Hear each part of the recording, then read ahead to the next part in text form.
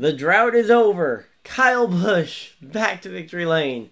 After nearly a year of going winless, the drought is over for Kyle Busch pretty much as soon as it began on the racetrack. Because, man, I guess the first thing to talk about for this race, because I just got done watching the Auto Trader Echo Park, whatever it's called, 500, Air Titan 500, because, man, the delay. We waited 72 hours for this. Best 72 hours I think I've ever spent. Because it paid off when Kyle Busch went to victory lane, for me personally. Big Kyle Busch fan. Glad to see him break the drought. And, of course, for everybody that doesn't like Kyle Busch, hey, look on the bright side. He isn't going to win 4 more races this season. And he isn't winning a championship. So, let him have this victory. It's 1 win. For the Chase Elliott fans, you guys have had 3 already. Because I saw a lot of people on social media saying how bad Chase luck is. And it's like, yeah, Chase has had some bad luck this season. But he's also had some good bright spots to actually celebrate. Kyle fans, we've had a very similar amount of bad luck, and we've had nothing to celebrate until now. But yeah, man, long rain delay. First 50 laps, the only notable things was Denny Hamlin slipping a little bit, and Kevin Harvick getting into the wall. But then 72 hours after that pause, for rain, and more rain, and more rain, we finally got back to racing, and pretty much immediately, Matt Kenseth and Bubba Wallace decided that their races are done, because Matt Kenseth got loose, went up the track, checked up, and kind of got run over from behind because Denny Hamlin wasn't expecting him to be checking up so much, which then turned Kenseth down across the track into Bubba Wallace.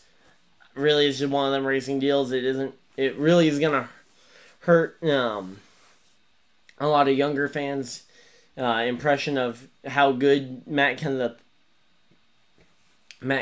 is, especially if they are new fans to the sport.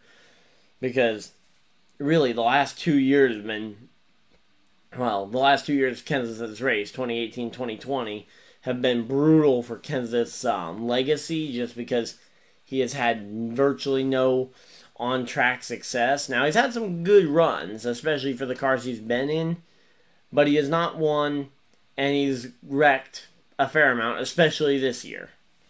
So, yeah, definitely a rough return to racing for Kenseth and Bubba Wallace. Also collected in that, as I mentioned, the 11 got a little bit of damage, which I don't really know if they got much, but it certainly, if they did get some, you can attribute that to what hampered their success for the rest of the day.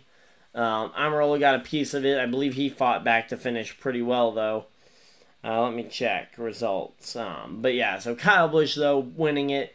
MTJ coming second. This is exactly what Toyota needs, getting ready for the new year. MTJ first, or MTJ getting a top 5. Christopher Bell getting a top 5, getting third. Ryan Blaney doing well. Alex Bowman doing well. Speaking of which, that 88 will be becoming the 5. I was right on that Larson news, just a tad bit early. Stenhouse at top 15. That's impressive, just kind of looking at it. Harvick 16th. He pretty much has done what he needs to do to lock up one of those championship 4 spots. We just don't know if it'll be with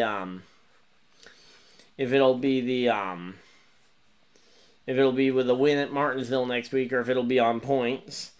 Chase Elliott, and everybody pretty much on the outside looking in right now is in a must-win. So right now the championship 4 looks like it'll be Hamlin, Harvick, and Keselowski joining them, barring a win from Kurt Busch, MTJ, Chase Elliott, or Alex Bowman at Martinsville. Barring a win from one of those 4, that's going to be your championship 4.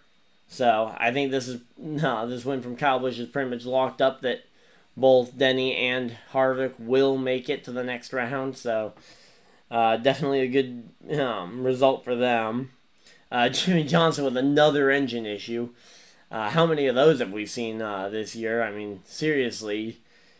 Really hoping he can find his magic at Martinsville. That's been another one of his tracks. I think he can do it. But yeah, really, when it comes down to it, it looks like when you're looking at the races, at the 2 races remaining, I'd say expect a potentially a race like what we saw from Keselowski at Spring Martinsville last year. I think you'll see one of the Penske cars get out front and dominate because they've been so good on this aero package. Potentially late race caution allows someone else to try and wreck someone for it. Yeah, just kind of looking through the running order. Nothing else really all that notable. But something else I wanted to mention because I haven't mentioned it with all this going on. And I'll probably also mention it more in detail, some thoughts on it. But Ben Rhodes definitely should have gotten a penalty for some of that. Because, I mean, at some point you got to realize these are human beings. You can't just wreck them for no reason at that high of speeds and expect everything to always be okay. I mean, luckily for Eckes, he was okay. Same thing with Bilicki, who didn't have that hard a crash, and Todd Gilliland as well was okay. But, I mean, the more times you go and wreck people, the more and more chances you are that someone's going to get hurt.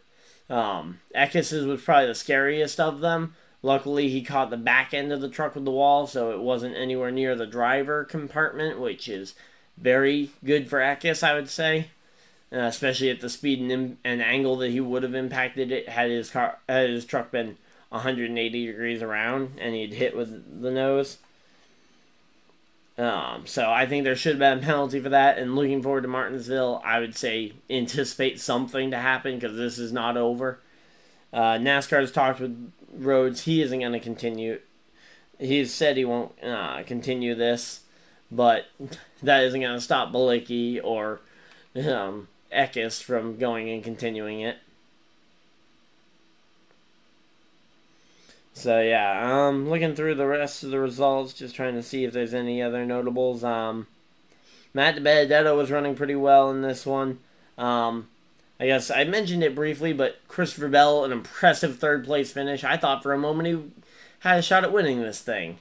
In the end, his car just kind of fell off as the run got a little long.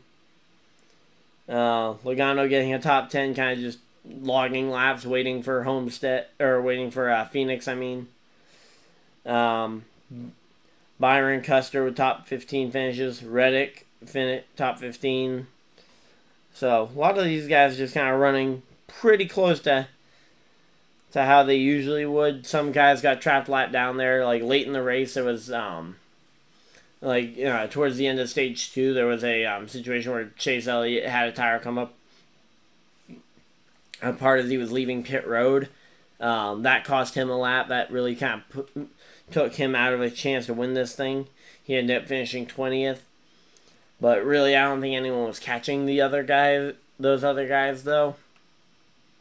Considering they had at least up to 16th place lapped with Kevin Harvick getting lapped there late in this one. So, yeah, that's pretty much everything from Texas. A very rainy Texas Motor Speedway. On the bright side, it is Thursday. One day off, so from real on-track racing, of course, check out the Thomas Cup Series tomorrow night. We'll be live there around about 9:30 Eastern time for that race from the Texas Motor Speedway as well. So kind of following the Cup Series for that one. And then we've got trucks at Martinsville on Friday night.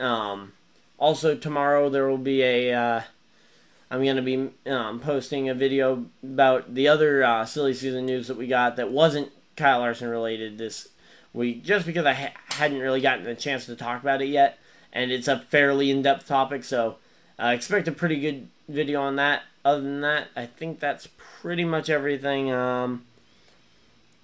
Yeah, I think that's pretty much everything. So hopefully you guys did enjoy this video. If you guys did, leave a like on the video. Subscribe if you guys are new so you guys never miss an episode. And other than that, I think that's pretty much everything. So hopefully you guys enjoyed, and I will see you guys in the next video, live stream, or whatever you guys decide to do with the rest of your day. Have a great day, everybody. Goodbye!